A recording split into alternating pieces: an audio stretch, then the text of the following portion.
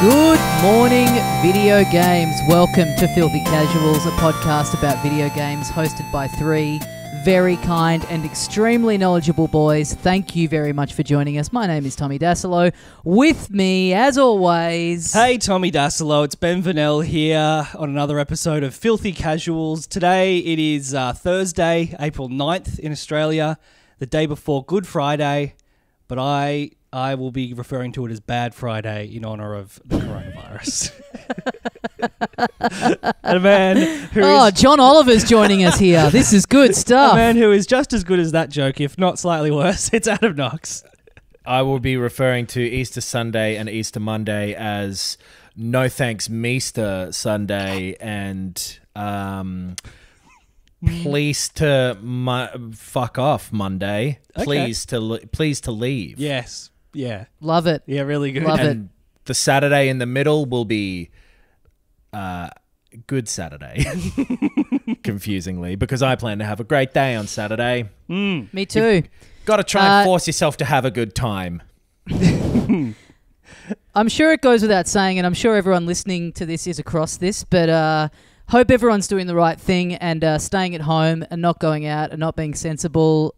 Don't go away over Easter. Yeah. Don't be a fucking idiot. We, of course... people will know this because we've talked about it in the past. We've had to cancel our annual Filthy Casuals team building summit. One of the highlights of my calendar every year, and I know you guys feel similarly about it. Mm-hmm. And, we've had to make the big sacrifice. So the least that you guys can do listening is to, take a pass on having fish with Nan this weekend.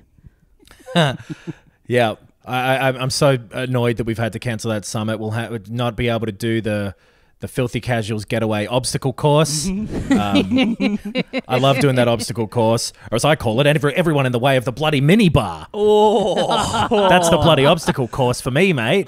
So it doesn't matter how good your alternate terms for Good Friday or Easter Sunday or whatever are, you can't walk the streets yelling them into every house that you see. No. Have you guys picked up any Exactly. new hobbies in isolation? A dry cough has been one of my hobbies. Running a fever I've gotten really into. Yeah. I've picked up, or I've really developed a high level of anxiety that just does not leave me at any point of any day. Oh, right. or Genuinely night. analysing my nightmares has been a constant... Yeah. I've picked up a Pastime. real penchant for group sex. Now, look... Take me down for that comment if you must, but, you got to stay busy somehow. You cancelled the summit, but you're still attending the group sex. Exactly. Okay, all right. I've been cooking a lot more, and I've been drinking a lot more, but, the second one of them was pretty much on par with the real world, so, not too much of a We change missed there. Comedy Festival when my drinking would have been at a yearly high. So, yeah. Right, I think I'm actually kind of down on those numbers, which is what I've been. And same with like junk food consumption. So I've been kind of telling myself that overall, and also mental health wise, Yeah. I think I may have said that last week that the bad food, the drinking, and the appalling mental health effects of the coronavirus outbreak still pale in comparison to what they'd be at, the levels they'd be at if the comedy festival was currently happening. So. And even though it's a nightmare at the moment, social media is less unbearable than it would be if there were a global comedy festival rather than a global pandemic. Yes. 6-7 billion people all posting like, oh, nearly sold out last night. Oh, great Right. show. They Right, were I'd quiet, rather- but they loved it. I'd rather read the joke about I've been self-isolating for years for the 100th time than see one of those fucking little red sold-out stickers Yeah. every morning when Although waking up. Steve Bennett gave me a really nice review of my illness on Chortle. So Great. That's something. Yeah. Is the good review just he contracted it from you? There's no better review of a virus that you have than someone picking it up from you. Yeah.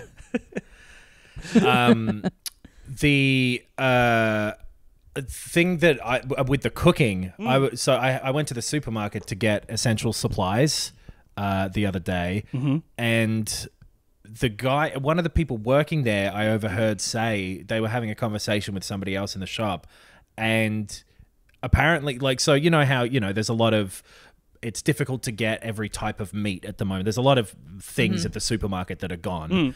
He was saying like it's not even people panic buying probably. It's just this is what all supermarkets would be like if people always cooked at home.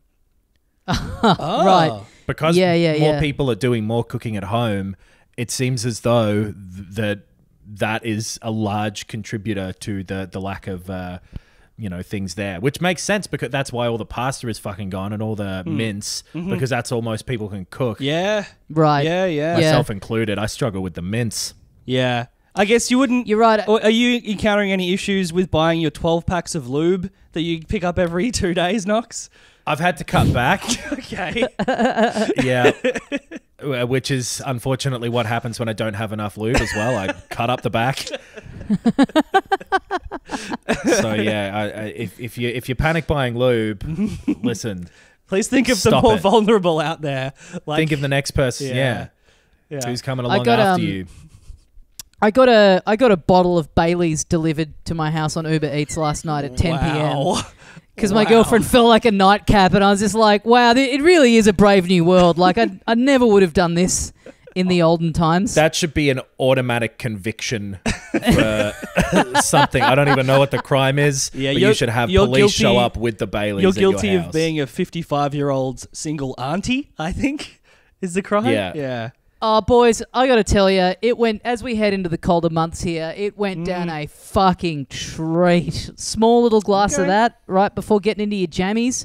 Really, really good stuff. Can't recommend it highly enough. You made fun of me for drinking regular milk. Yeah, this is like milk if it was cool and for adults. It gets you a little buzzed, bro. That was my only issue with it. Milk is cool, and adults are allowed to drink it.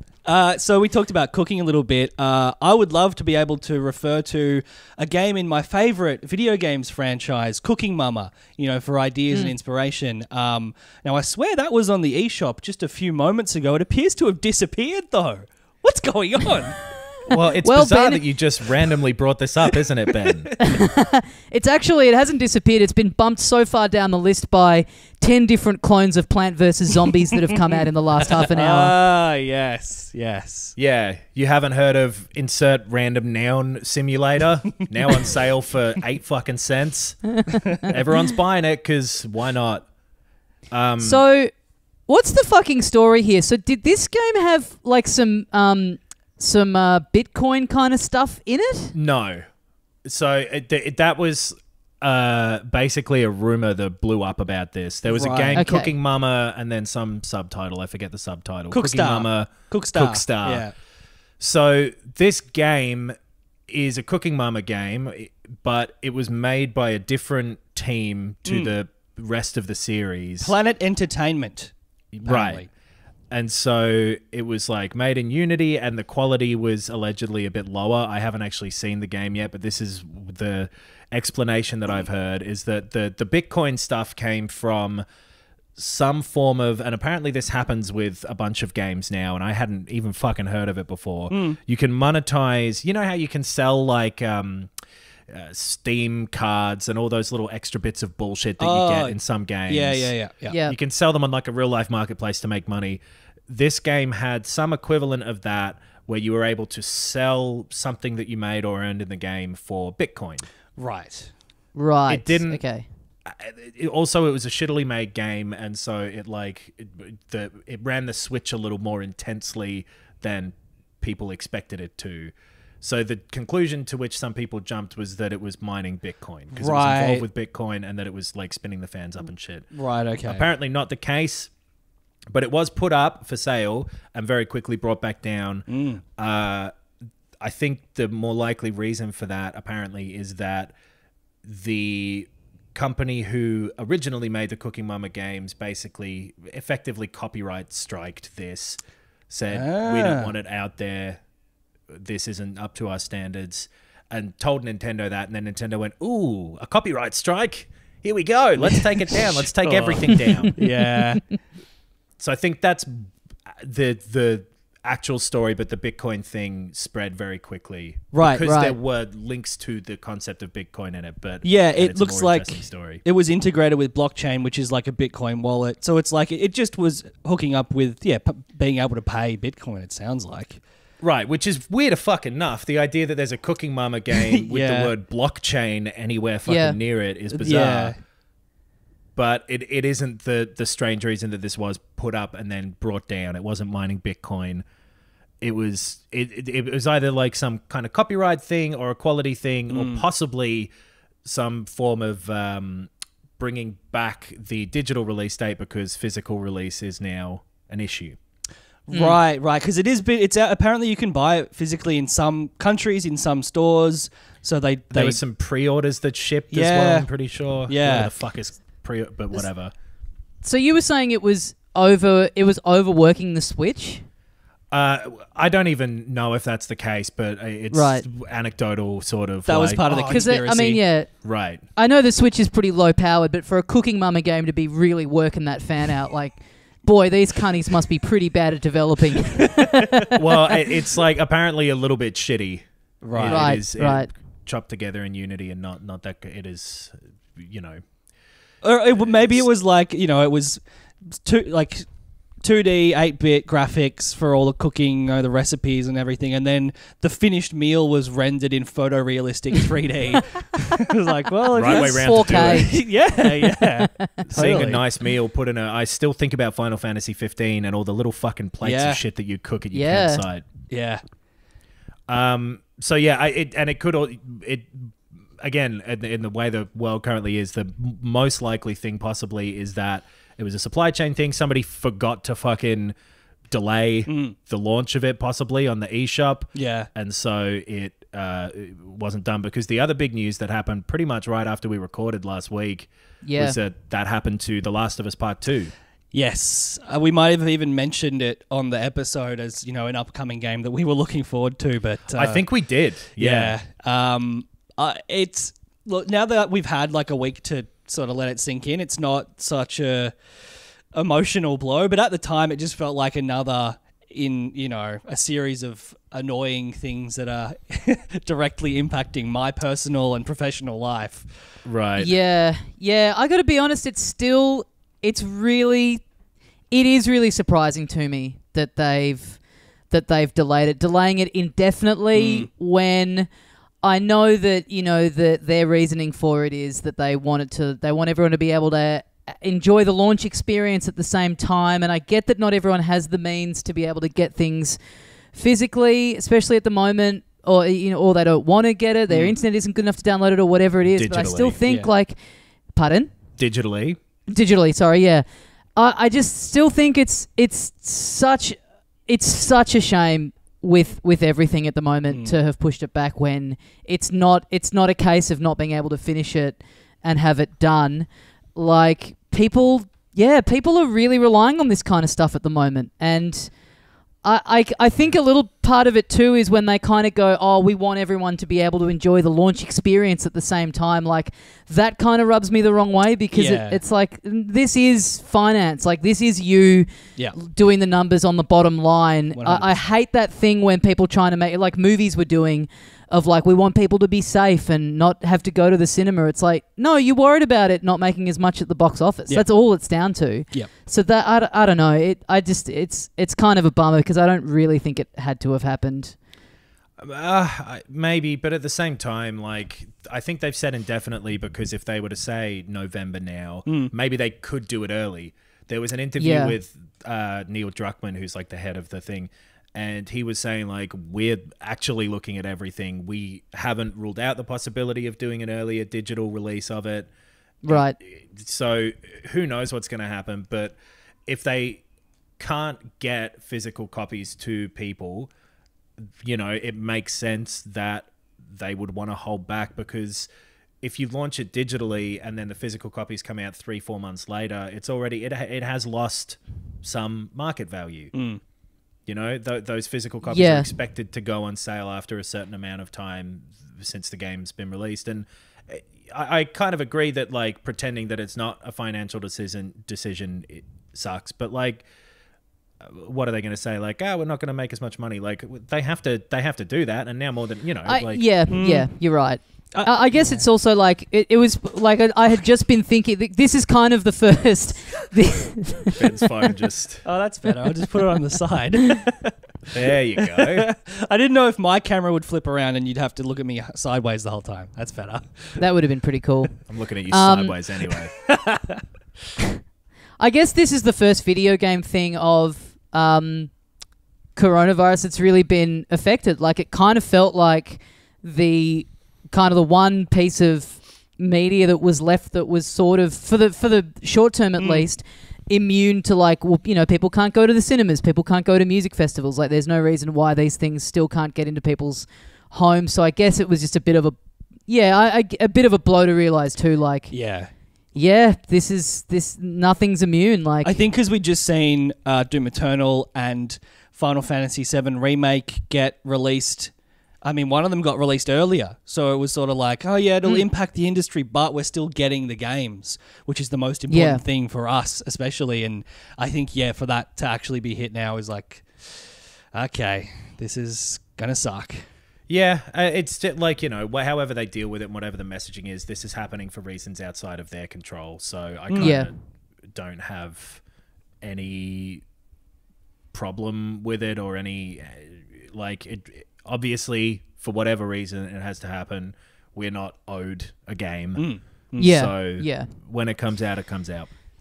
I think it's just like really... I'm sure that they want it to come out as early as possible. Yeah. You know? Yeah, and totally. I believe them when they say that if they can make it work by doing a staggered release or whatever, then they will get it to people as quickly as they can.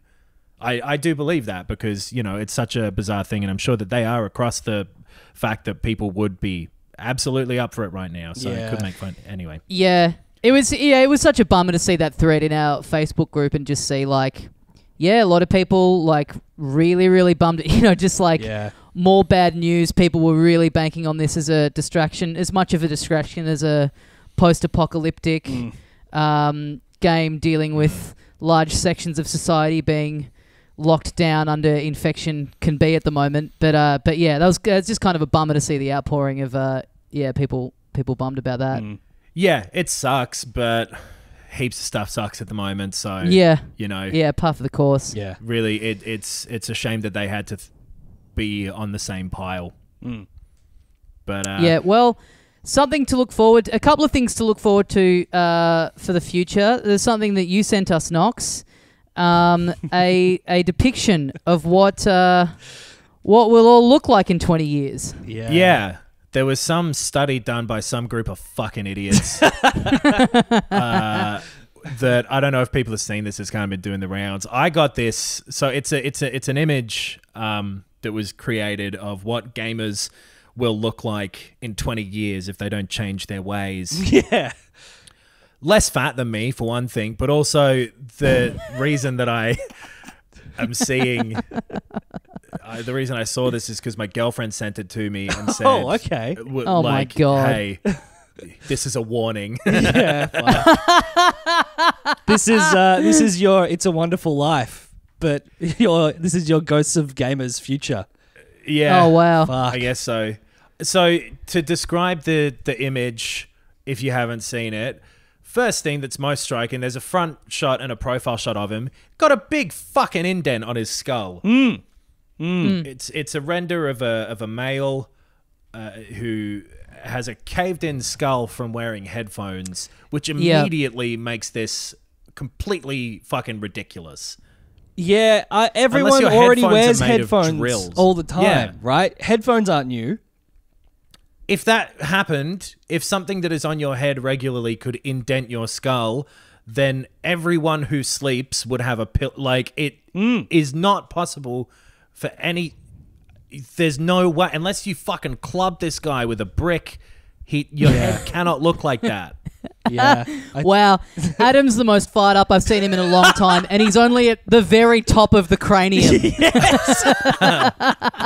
Well, because every element of this is like... He's got hairy ears. Yeah, he's got Like, that's just something that happens as you age if you're a male. That happens to people. very hairy ears. Like, his hair seems to be like severely thinning, except for the sideburn region. Right. Very bizarre. Yeah. Adam, you said you're fatter than this guy. This guy's got more hair. I'm balder than this guy. So Yeah. that's two of us of the pod that have been wounded by this caricature. Does it say And anything he's- about his social skills? Because he might have me pipped. Nah, but it does say here that he's 5'11", so sorry, Ooh, man. fuck. Okay, this is the ultimate man.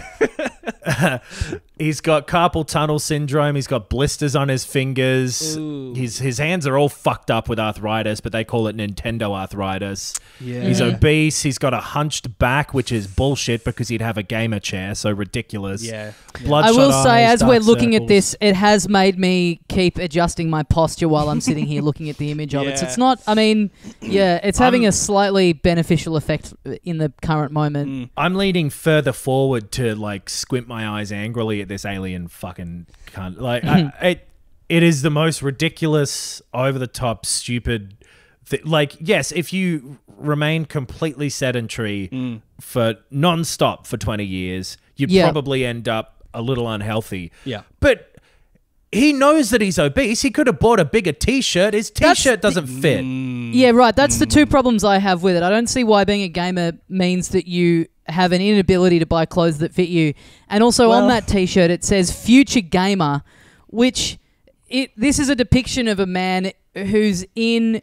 Like, it should say present gamer. Yeah, absolutely. He's He's in the not future. like, I'm the future gamer. He's in the future. It's his present. That is the one part that I think is actually pretty cool about this thing, is that T-shirt. I would wear that T-shirt, but I wouldn't have fucking stains on it when I knew I was... He's got stains all over his shorts. Like, why does he have to be a fucking grub as well? It's... Well, what I think the big question that this leaves unanswered, and what I think is a big oversight by whoever drew this, you got to give us a look at the hog. Yeah. Because if he's packing a few more inches than I am, I got to say the fucking sciatica and the weird sideburns and the big old dent in the bunts, all worthwhile as far as I'm considered. Yeah. He's got PlayStation thumb, it says. It says he's got Nintendo arthritis. But if he's got that Xbox dick, then suddenly that eczema-ridden arm isn't looking so bad. He's got eczema from stress. What's he fucking stressed about? Yeah, God. And there's no... I don't mean this to come across as like, weird or xenophobic. This just is a genuine question. Why does he look weirdly mixed race? Like, what's I thought is that some like, kind of gamer-based implication? I don't get that. His eyes are very far apart. Like, he kind of looks like an alien almost. I don't know. He's very He does. pale. Extremely pale. And like Tommy says, it's weird to think that he might be mixed race. Well, I don't get what's that trying to say about the habits of gamers? I don't get it. Is that just is this just an attempt to offend everyone? Sure. Offend as much people as possible who look at it. He's he's a 40-year-old open micer. He's an equal opportunity offender. Yeah. He bloody hates everyone. Yeah. So I don't someone care looking if at you're it, they're black, like, white, purple. He'd say that pretty quick. Make up some color. Yeah. But any of the ones yeah, that I someone don't believe looking are at good. it going, someone looking at it going, well, this depicts a white gamer in the future, but as a Chinese gamer in the future, I see no reason to believe that this is how I would turn out. yeah. Anyway, it's fucking stupid, and it's been made to deliberately be stupid, clearly. And it's worked. We're talking about it. Yep, good on him. Yeah. Well, speaking of things coming up in the future, this one a bit more rapidly, Resident Evil 8 will release in 2021. Apparently, a very reliable leak, according to all the reports of this, is that they were working on a game that was going to be Resident Evil Revelations 3. And then it started testing really well with people who were getting early looks at it. And so they pivoted it to become the next proper one, Resident Evil 8. It's first person again, and it's going to have like witches and shit in it. Okay. Interesting. As well as zombies, I don't know, but it's going to be more like sort of I guess there's been a spate of horror movies recently that have been more supernatural themed. Like witches and covens and werewolves and that sort of shit. Did they also do a Blair Witch game recently that like was reasonably well received, I think? I think so. The first person one. It was on Game Pass. I always meant to try it, but never bothered. But I mean, it's no big fucking revelation, excuse the thing, to say that there will be a new Resident Evil game. If that's true, that is strange of them to kind of be following the Hollywood trend of witches and supernatural stuff being popular, because I was reading up about the Resident Evil franchise this week, and like the first one of them coming out did kind of kick off that new wave of sort of zombies and stuff being popular in media.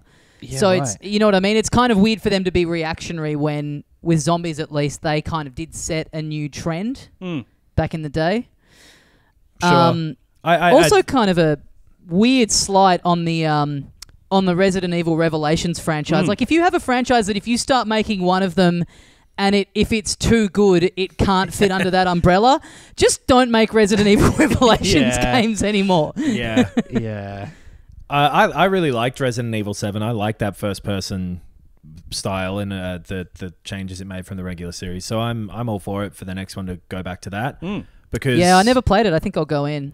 Both you and I, Tommy, now's as good a time as any to talk about this, have been playing Resident Evil 3 this week. And I think it's pretty safe to say that, they've done enough of that and time to move away again.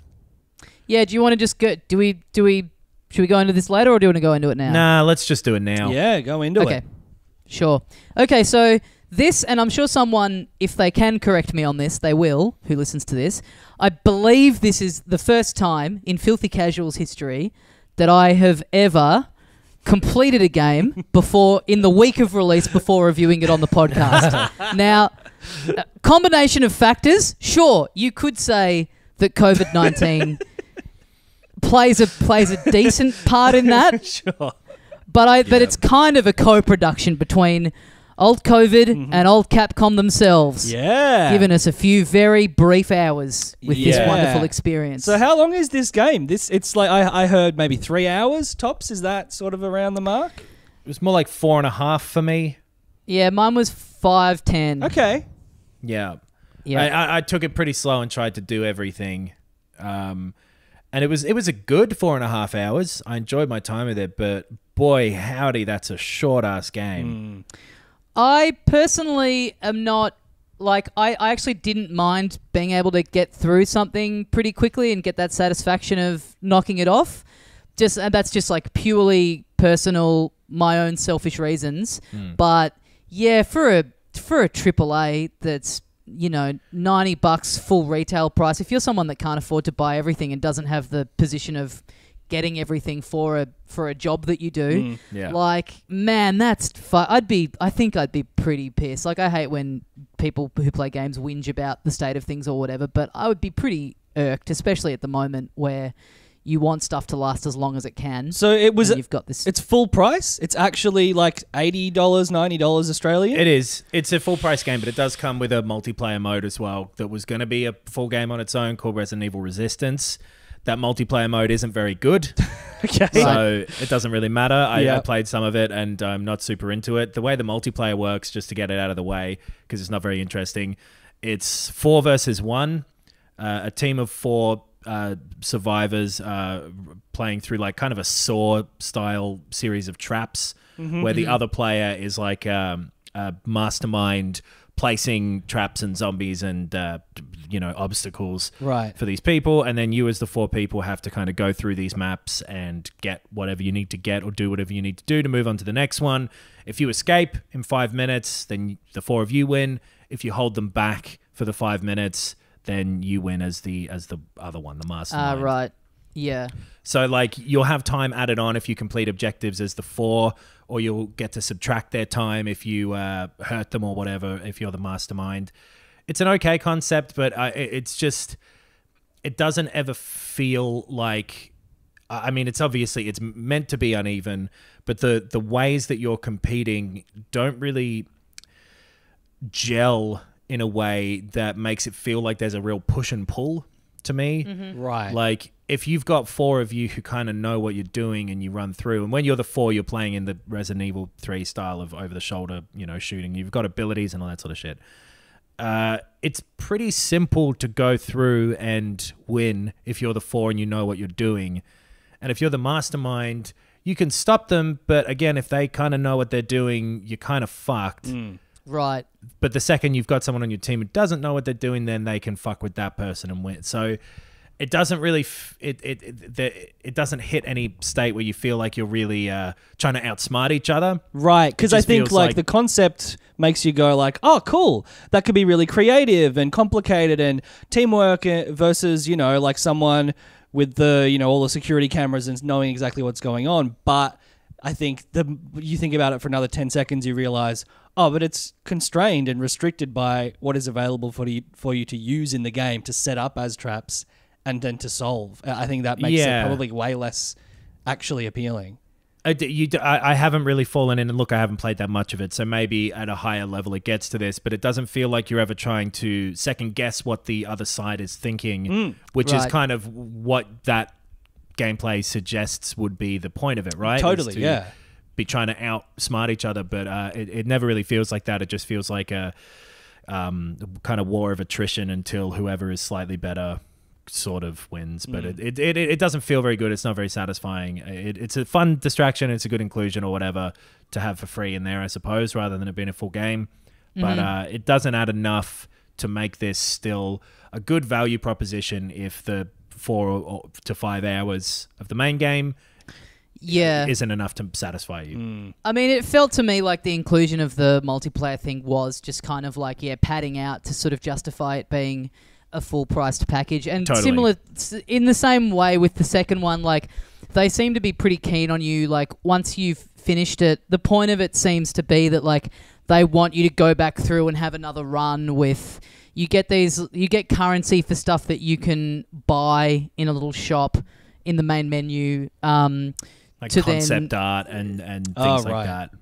Well, but also you can buy stuff that like cheats that you then can use in your next playthrough of it. So like unlimited ammo for the guns and buffs and rocket stuff like that. And whatever. Yeah, to kind of make it kind of more fun to go back through and be able to plow through it or whatever. But I mean, that's not for everyone.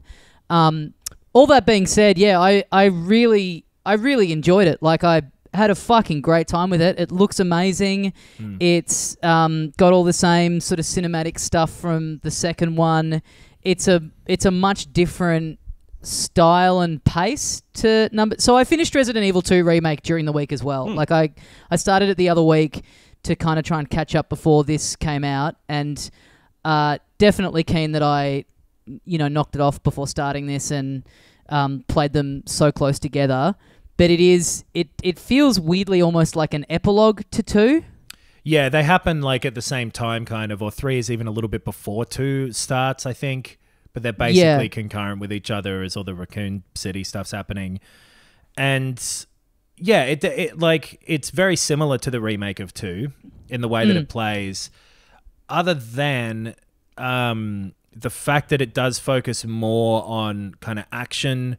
Kind of more zombies are around, larger set pieces, sort of bigger combat scenarios. Yeah, right. Lots of big boss battles. And I kind of found that a little less interesting than the tone of 2, which was a lot more kind of smaller scale and more horror based. Yeah, it was more based on like there was a lot of corridor stuff, obviously, but it was like you're around this corner and now there's like 2 zombies and you trip over and now you're crawling away and it's can you shoot them? Like it was those smaller, very very high tension moments from what I played of it. Yeah, and it was the bigger enemies as well were to be avoided and to be kind of feared in a way that even this, with its main thrust being like this nemesis thing chasing you in the same way that kind of Mr. X did, nowhere near as effective because he shows up at sort of predetermined times, and the way that you avoid him is with like kind of awkwardly running around all the zombies that are there and around him in a way that just doesn't feel like it was like it fits really in with the controls of this game too well. I agree completely. Yeah, he shows up really early on and he's doing sort of the thing that the Mr. X guy did in number 2, where he kind of trails you around and it meant that I couldn't really explore the early areas enough, and it meant that I think I must have missed one, if not two, of the inventory upgrade hip pouches that you get. Right. So I played most of the game with just the inventory space that you start with at the beginning, which made it really difficult as it got on. Like, it kind of added a whole extra layer of challenge because once a lot of the guns take up 2 slots in your inventory, so I kept having to store a lot of like herbs and stuff and then go back for them in the storage containers. Yeah. I completely agree with you. Like, what I really loved about the second one was I just loved that it was this. For the most part, you're in just this one location, and it's this very big, intricate puzzle where you finally get into a room, and then you get a key for this other room, and just gradually unlocking all the areas of this one central location. And this is a lot more spread out and a lot more just like, you know, you going from A to B, still having those puzzling moments, but I much preferred the kind of the intricate nature of 2, and just that feeling of finally being able to get into this one room in the building that you haven't been able to access for the entire game. Totally. I kind of really missed that about 2. I still loved this, but personal preference 2 was way more my shit. Totally. This is still good, and it still has most of the same positives as 2. And there's, I think, like, the sort of the third big area you go to is like this hospital, and it brings back a little bit of that slowly exploring it on a smaller scale. Yeah. And I enjoyed that area the most. And then Same. It does like a big action sequence where it throws a bunch of enemies at you. And then it starts to fall apart a bit again because it's kind of stretching this game that they've made a little bit in further in a direction that it doesn't excel in, with this like high intensity combat stuff that it repeats a few times throughout the game. I didn't find as fun. That kind of horde area where, just these waves of enemies are coming in, I found that really frustrating because, you said this before, like I'm glad it's not just me. Like, it felt like, the controls of this are really not made for this sort of style of thing happening to you. No. Like, I kind of frequently found myself being overpowered, and not because I could go, I've made an error, just because I was like, this just isn't my I don't have the skill set my character doesn't have the move set to be able to like weave and dodge around and get into the corners of the room and kind of cover the area quickly enough. And the game becomes weirdly you trying to find a way around the limitations of the controls and the character rather than getting into a position where you feel like you're increasing your skill with what they're asking you to do or whatever. You're kind of fighting against the game in a weird way in multiple spots, and especially during the nemesis chases where you're kind of awkwardly running through these some corridors or like bigger areas, and it's not difficult to avoid him, but it's annoying, and it's not difficult to dodge the zombies, but it feels bad to do. There are a couple of times where didn't improve anything above 2, and it brought it back for me. There are a couple of moments where I was trying to outrun Nemesis and just go like hitting the run button and him still being able to take me down and kill me, and me going, well, I'm not doing anything other than just what I can do. Yeah. Like, I'm running through this corridor. I didn't slow down for a second. I didn't like trip over a thing. I didn't pause to shoot him, and that undid me. You clearly just meant to go as fast as you can, and I'm doing that, and he still fucked me.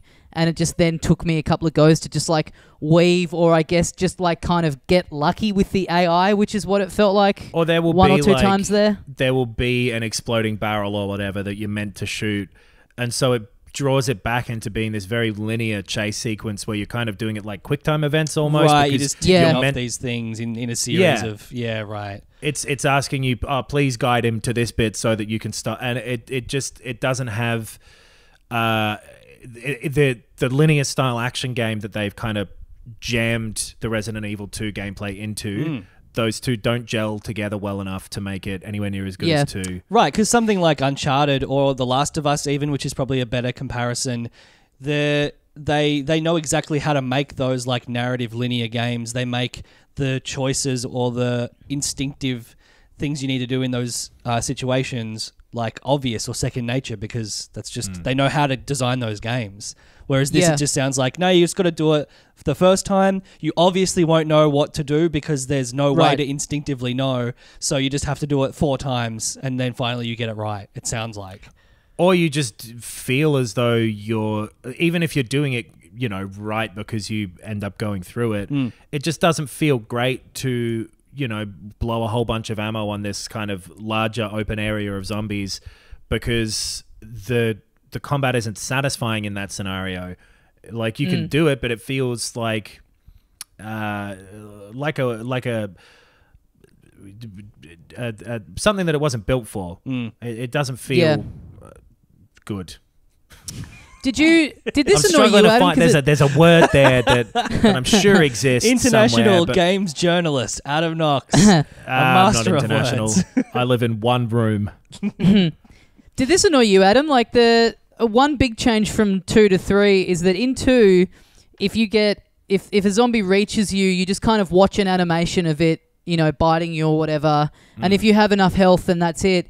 But this thing in 3 where the same thing happens, but you have this quick time thing where you have to, it asks you to mash X, and that never seemed to have any difference over the outcome of what was happening to me. That fucker still bites you every single time. Yeah. I haven't really thought about that, but that is weird. I got really annoyed at it providing this extra level of stress because it comes at, it's often like if they've snuck up behind you, it's like, oh fuck, I'm being bitten. Yeah. Oh fuck, I've got to push this button as quickly as I can, and then it doesn't affect anything whatsoever, and it just started really annoy me more so than just being overpowered. Like the fact that it's asking you to do this quick time event that just adds extra stress and doesn't impact the outcome at all. Yeah, I wonder if you don't do it if you just like die straight away or something. I hadn't really thought about it. And the fact that it wasn't in 2 when when they've made these back to back and in the same engine seemed really strange to me. But yeah, all of that being said, in spite of the fact that just sitting here being pretty negative about it, I did really enjoy it. Especially the opening moments where this big shift into it being more like a big dumb action film, I found really enjoyable. Yeah. I really loved it as a follow-on to 2. I think if I had played 2 at the time, it would have been on my Game of the Year list last year. I can't recommend 2 enough. It's great. If you haven't checked it out yet, then I'd say definitely go in on that.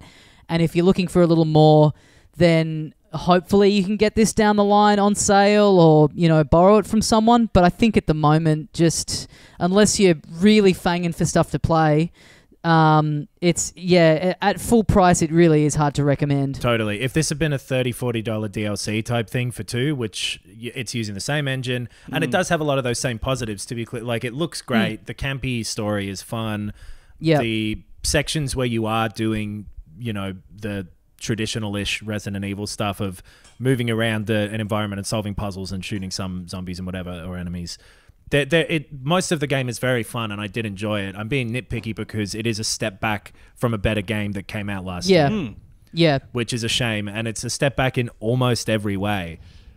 Like, the visuals are still good, and the story is still the same level of dumb B-movie fun, but everything other than that, the length, the style of gameplay, the interestingness of the scenarios, like you're reusing a lot of the same sort of things as 2, like in the setting and just in the mood and everything. It doesn't come close to being as good as 2 was at the time.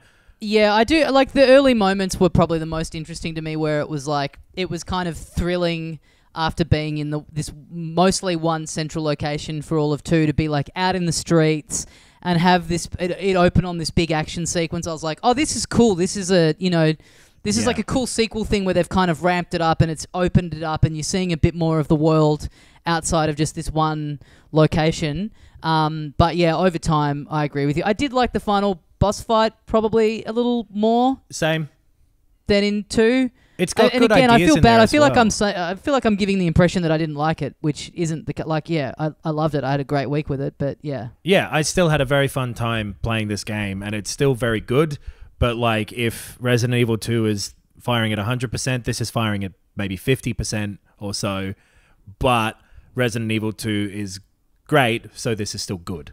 Yeah. Yeah. It probably isn't worth the full price, and the multiplayer mode I don't think is any reason to jump in on it if you're humming and hawing about whether the main story will be long enough for you. Oh, but I love humming and hawing.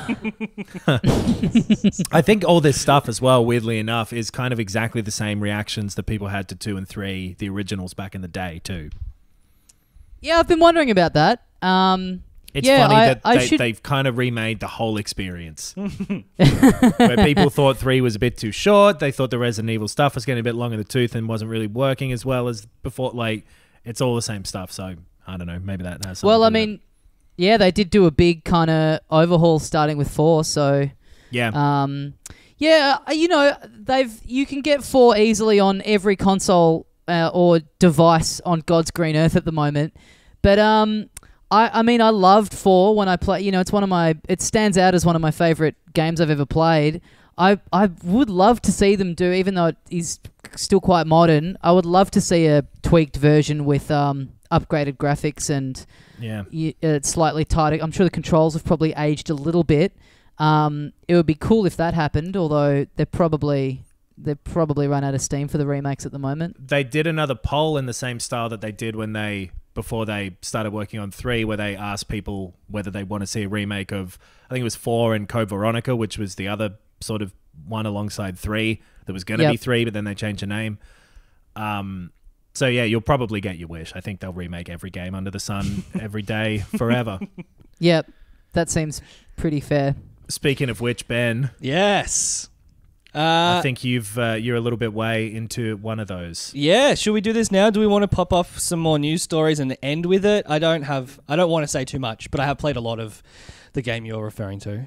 There's only a couple more news things, and I think there's one that's a big, most interesting one. So yeah, let's talk about Final Fantasy VII. Yeah, okay. So obviously for a lot of people, this game is not out yet, I believe. It comes out tomorrow, is that right? Yeah. In most... Friday, April 10. But I got it a few days ago. Bad the last Friday, time as I call it. Yeah, on Bad I Friday. came up with that. It came. It was delivered to our houses the last time we recorded on Monday. Yeah. Yeah, that's right. So I've been playing it since then.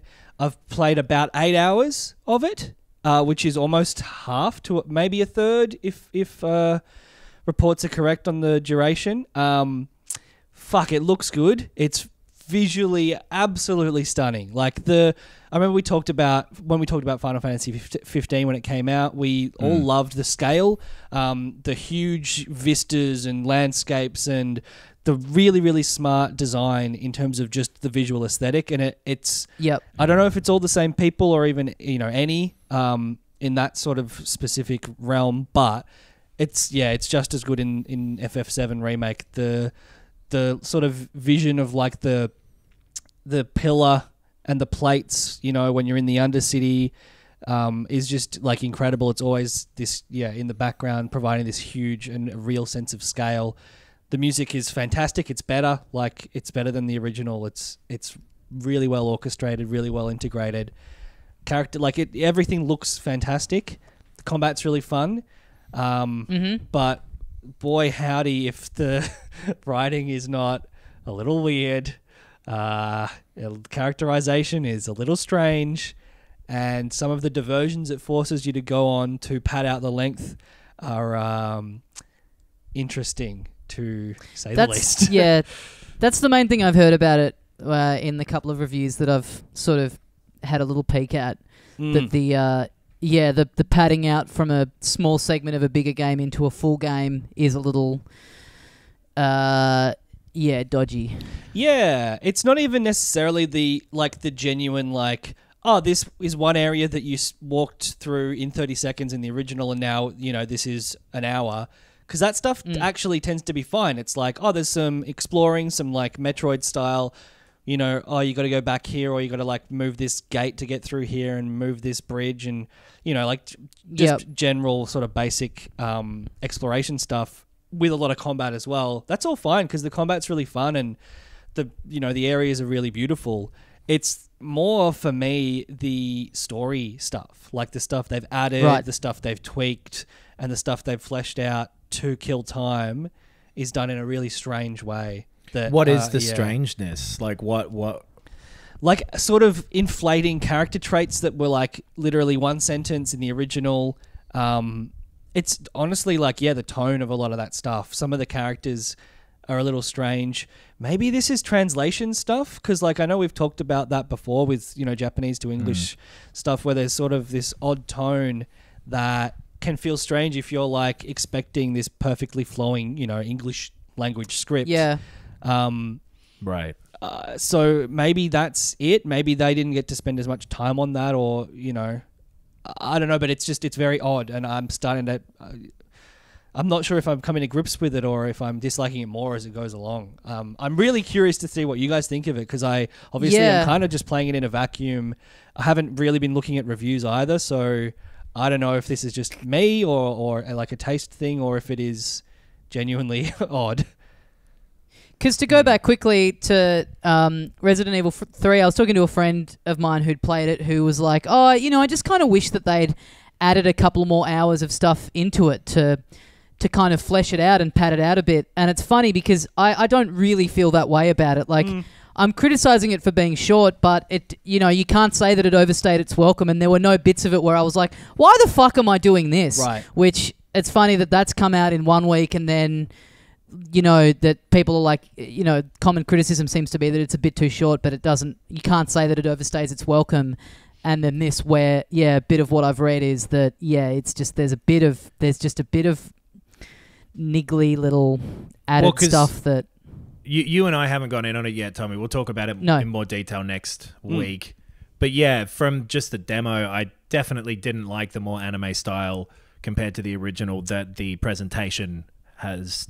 The turn that's taken. Yeah, I think, like, I posted in another video games group wherein, like, it feels very anime-ish. There's a lot of over-the-top posing and a lot of dumb, crazy, like, bonkers-feeling dialogue. And a friend of the show, Angus Truscott, just pointed out, like, you've described every JRPG, which is true, but it's also, like, that's not how I view... Final Fantasy VII or 8 or 9 or like the other ones that I love. Like, they have really controlled aesthetics. Like, they're not over the top. They have like clear sort of visual and even like story and dialogue aesthetics that are not crazy anime. Like, there's something else that are slightly strange. But I think it also says a lot about the kind of unique position of, it's something that is so familiar to you that you've played a bunch of times, that you're very passionate about it, and then to have it and that's based on a quite like rudimentary simple design of it from back in the day. So I think it's whatever direction it goes in, it's always going to be weird seeing it fleshed out and seeing someone else's interpretation of what they think it being fleshed out should be. Sure. Right. And I much prefer that version of a remake. The original still exists and always will. And having a remake where, like, some people don't like the version of Godzilla with Matthew Broderick, but some people, like myself, think it's the best one. So someone's going to take something out of this one. And like, regardless. If this gives us a great Jamiroquai song as well, then I'm all for it. If Diddy can do a little bit, if he can do something with the Kashmir the song Kashmir. It's not the theme song to the region of Kashmir. He'll be able to jump in for the second soundtrack. I am looking forward to playing this for next week. Me too.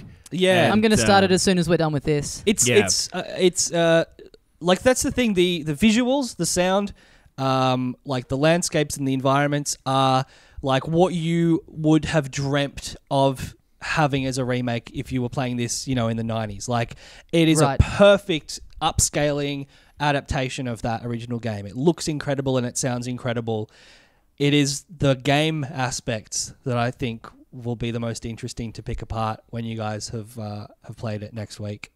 Yeah, we'll honk that next week. But in the meantime, just to cover up a couple little quicker news things that we didn't talk about, there was a really cool thing where somebody fixed the smoke in Super Mario 64.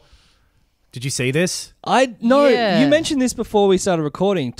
Talk me through every aspect of this. What is Super Mario 64?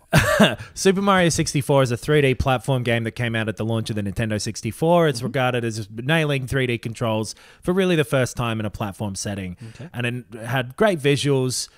other than a smoke effect, which was just like this weird black kind of pixely mess that would run behind Mario if he was on fire. Right. That did look slightly different to the aesthetic of the rest of the game, but it looked, it's early 3D graphics.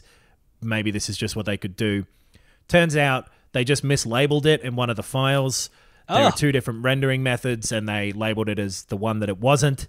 When you change that, literally 4 letters of code, if you change that in the source code, which they have managed to decompile this game and get into it, you change that and it fixes the smoke to look like an actual little rendered cloud. Literally just the wrong tag on one thing. And yeah, I'm looking at a screenshot of it here fixed and it looks great. Hey, Adam, can you, for the image for this episode, can you not use Resident Evil 3? Can you get this screenshot of Mario with the proper smoke and superimpose the gamer from 20 years' time over the top of Mario? Look, that's a good idea, but no. I won't have enough time. Maybe I can Photoshop it up for, for a few days from now. Little treat. Yeah, let's little chuck treat it somewhere.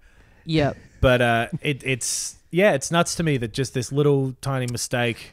Yeah, it does look shitty in the original version. That does not look good at all. It's like a shitty half-tone, like paintbrush effect almost. Well, because the version of the two different sort of bitmaps or whatever that these are, the one that they labeled it as is just only takes degrees of intensity of one color. Oh, right. So it interprets all of the information as just turn this pixel on, turn this pixel off, turn this pixel on. Sure, rather than a gradient, which you obviously need for smoke. Right, the one it's meant to be is like a proper drawing that exists in it. So, yeah. I'm clearly a programmer from the way I described that. But the smoke in the old version looks like it was drawn by Charles Schultz for Peanuts. Yes, yeah. Sure. It's very scribbly looks looking. like Mario's butt is angry in Peanuts. And the new one is very much a fun cloud. Yeah. A little Mario-style cloud. Yeah. And yeah, the big thing of the last couple of days was that Sony unveiled the PS5 controller. Yeah, it's the first controller that Sony have ever made that doesn't look basically the same. Well, the PS4 controller was a huge departure for me with the big rounded blobby kind of grips. I don't like the look of the PS4 controller, and I don't really like how it feels to hold. So, I disagree. Yeah, I'm with you. It's not my favorite, but it's definitely my second favorite. And I never had a problem with the older DualShocks either. I basically mostly played video games for, like 10 years on the DualShock 1 analog. And I just got used to it, I guess. The PS3, the DualShock 3 was like still similar to the DualShock 1 from memory. Like it's not wildly different. And then, 4 is fine. Right. But this looks basically like a mixture of the DualShock 4, the Xbox One controller and the Switch Pro controller. It does, right? It's a mishmash of everything that's kind of out there. If you haven't seen the controller, look it up. I reckon it's probably best to have it in front of you because there's no point in us Good describing advice, it. Adam. Good advice. That's the one option. If people haven't seen it, the one option available to them is to be able to look it up and see it. Well, my point being that we're not going to fully describe every element of it. No. But I will say, we won't spoil the image for you. I really don't like the look of it. Yeah, that's interesting. I don't like the white version. I like the black version. And then the black version just looks almost identical to a Switch Pro controller. I think just the shapes that it's got, the little bits of the left and the right sort of like the sections, yeah. The curvature there and just the general aesthetic of it looks like someone's like decent quality render of like, here's what stormtroopers look like in my fan fiction of Star Wars. Yeah, right. It's got some... I'm just trying to... I hadn't seen the all black one yet. I'm just having to... It's like got this weird low-grade sci-fi look to it that I really just... I'm not into. Yeah. It looks like it'll be... comfortable though, and it's got all the functionality that you would want a controller to have. You know, it's got some clever ideas like having a little mute button right there because it's got a built-in mic and it's got a little mute button, which is cool. The light sensors are on the front rather than that big fucking block on the back of the PS4 controllers. So it's not going to fucking reflect into your TV anymore. Yeah. And I'm assuming that's a big touchpad in the middle. Yeah. It's still got the touchpad. I don't know what the light bar moving will mean for the PS4 VR. Oh, yeah. Because I believe that uses the light to track it. It looks like it can actually kind of creep out from under the touchpad on the back there, so maybe it does still. Right. It's got USB-C, which is good. Mm-hmm. Hey, just quickly, the I think that picture of an all black one, I think that's a mock-up. Oh, is it I don't really? think that's official. Yeah, that's just a mock-up. Oh, really? Right, okay. I thought they did actually put that out as well, but maybe not. In this thing that I'm looking at that you sent us, Adam, from the PlayStation blog, they only mention the white one. They do. I'm not sure. I mean, they'll do from. other colours for sure. Right, exactly. Yeah. I think you're right, Tommy. I think it's just a fan. It's just a fan Photoshop. Yeah. That's just what it will. I mean, they'll as if they won't do a. Yeah. But maybe they'll stick with the dual color sort of configuration for a lot of them. The shoulder buttons look nice and thick. Honestly, it looks inoffensive, and I think it looks inoffensive because it's genuinely they've gone. Let's mix them all together. All the existing ones, so no one's going to be able to use the controller as a reason to not buy a PlayStation 5. Right. I guess the only big difference between it and the other controllers is it still has the analogs both down the bottom rather than one in place of where the D-pad is, and those switched. Which is a personal preference thing. I don't really care either way. Yeah, I mean, I've been switching between the Pro controller and the DualShock 4, every 2 hours for the past 3 weeks, and I have not. I just don't notice this joystick placement at all. No. Yeah, whatever you're using just feels right once it's in your hands. Yeah. Doesn't really. Yeah. And again, so much of whether these are good is like the weight of it and the. Right. I mean, I really like the Xbox controller, but it's got a bit of the one I have at least has a bit of a kind of light, kind of cheapy, plasticky kind of feel to it. Yeah, I think all three of them are fine. I don't have problems with any of them, but I think that if I was going to nitpick it at the Xbox One, I think it is probably that. It's because it's it just uses AA batteries or something.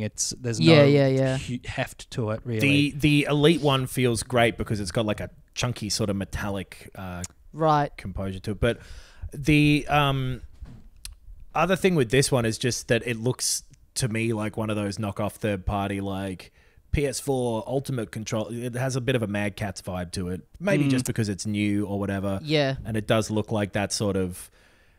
We've done a you can't sue us version of a PS4 controller here. I think that's what it is. Yeah. I think they've done that for for Microsoft and Nintendo controllers and smushed them into one. Functionally, it looks like it will be really comfortable, and it's got a whole bunch of features in it, like the... force feedback on the triggers, and then it's got like the HD rumble and whatever. So yeah, cool, good for them. Yeah.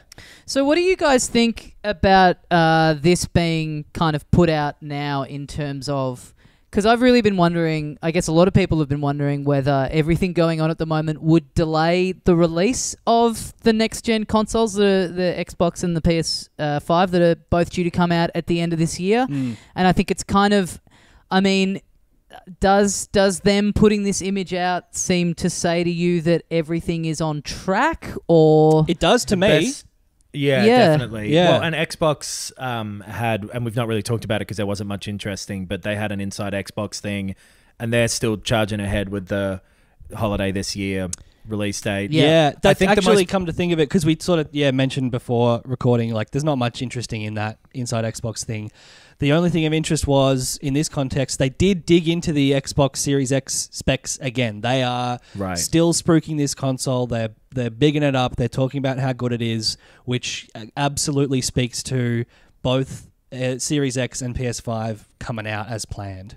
The most plausible thing I've heard on that is that it's too big of a steam train to stop it at this point. Right. And that the most likely scenario is they're able to produce a launch amount and then there's a shortage of them following that. Right. That would make sense. Because there's been like a shortage of Switches because people have snapped them all up and Nintendo have said, we're making more, but obviously, you know, fucking hell. Yeah.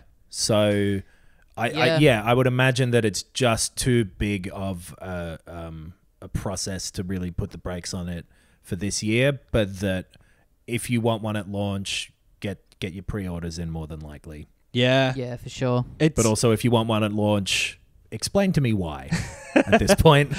I mean, like PS4 because I host a video games podcast. Yeah, true. yeah.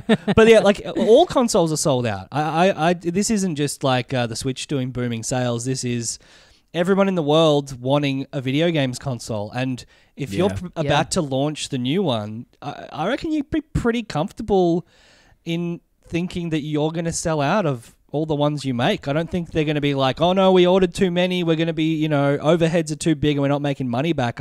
Surely they're going to be fine in terms of selling it. Yeah. I don't run a multi-million-dollar company. Let me just say that up front. And I've never been in any way involved in the manufacturing of any sort of physical product ever in my life. Mm-hmm. Big of you.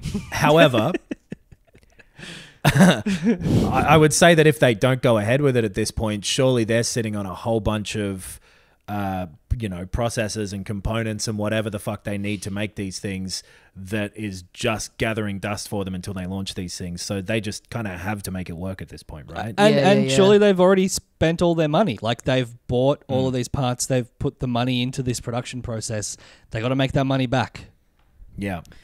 As a counterpoint to what you were saying before, Ben, about any retailer would be thinking like we'll sell out of these new consoles immediately. Is it, maybe it's possible that a lot of people, because by the time these next gen ones come out, it's end of the year, people seem to be thinking that life would be back to normal by then. Let's assume that that's the case, and let's assume that while people were in lockdown, a lot of people bought consoles that didn't have them previously. Maybe they were going to hold out on a PS5, but they went, fuck it, I'm locked up, I'm getting a PS4 now with a bunch of games to keep me occupied. So does that maybe hurt them when the PS5 comes out? Because a lot of people would have been waiting for that. They're like, no, I just bought that PS4 a few months ago to help me through lockdown, and I've now got a big backlog to catch. It kind of could go either way for them, really. The way that launch stuff goes, though, I would say that anyone who's jumping in at launch, unless, they don't have the money to do it, obviously, their choice of whether to get it or not isn't going to be affected by the events of this year. Yeah, I completely agree, Knox. Yeah. I don't think that a launch budget is taking into account casuals. For sure. I think and they want to launch as early as possible because of that, because the quicker they launch, the quicker they get into the next generation, and the sooner they can start selling these consoles to those other people down the line. Because if they don't launch this year, that means that everything is pushed back. They've got to wait until another holiday next year, more than likely. Yeah. So it fucks them for like a decade, potentially, rather than just for the next few months. So yeah, I think those will happen. And CD Projekt also said that Cyberpunk's coming out this year, and nothing's changed on that at this point. So just worth pointing that out too. Yeah. That's the thing. A lot of industries can only survive a 4-month delay of their actual normal processes. Otherwise, they might as well shut up shop entirely, it seems because like. whatever happens with the time frame and the scale of how all this pans out, things of this size will have to adapt. Yeah. Right? And whatever form that takes, like at some point, sport will adapt. Anything that's a big industry, there's not going to not be sport. They will find some fucking weird unused school gym to play it in, and they will lock the doors, and they will say, all right, I guess basketball, you've got to be 1.5 meters away now. Yeah. They will find a way through all of this stuff, and hopefully it doesn't last for as long as it might. Yeah. All right, well, I guess we better wrap that up. Since we're talking about it too, playing Resident Evil 3, the second word that is said by any character in that game is pandemic. Yes. The first word is the. Yeah. There's definitely with this and with Last of Us 2, should that have come out on time, there is really a tangible element of going like, oh, can I be fucking bothered here? I know, yeah. But Resident Evil 3 is silly enough that it went away quite quickly, that feeling. Speaking of which, one thing that I really didn't like about it was the live action intro. Yeah, really weird. Doesn't come back up, but there's a whole bunch of live Oh. action shit in the style of how that happened with the original. So I think it's like a nod to one. Yeah, okay. Right. Yeah, that was. I found that kind of jarring. Okay. Poor 'cause acting across the board. We Yeah. we all, I think, really enjoyed the live action stuff in Control, but it sounds like it just wasn't done well in this. No, it's just campier. The whole game is as with all the Resident Evil games, B-movie aesthetic. So Yeah. it's fine. All right, that'll do us for another week. Guys, thanks very much for joining us. Head to filthycasuals.com.au for links to all the stuff that we have going on. We have a Patreon where you can subscribe and support the show and get a bonus episode every week. We also have a Bandcamp page where you can get these premium episodes that we're doing. And yeah, thank you very much if you're someone who is monetarily supporting the show at the moment. Otherwise, thanks heaps for listening, and thanks for the messages that you're enjoying this, and it's helping keep you sane. Seeing a lot of that stuff kind of in the inbox at the moment. Hope everyone's staying safe. Hope everyone's staying inside and being sensible and doing the right thing. Thanks for joining us. We'll see you next week with some hefty Resident Evil Final Fantasy VII remake thoughts. Oh yeah. And as we say here at the end of every episode of Filthy Casuals, If the Future Gamer t-shirt don't fit. Fuck. Whatever. I got that dent in my skull. That's why it didn't work out for me there. I've got that Future Gamer dent.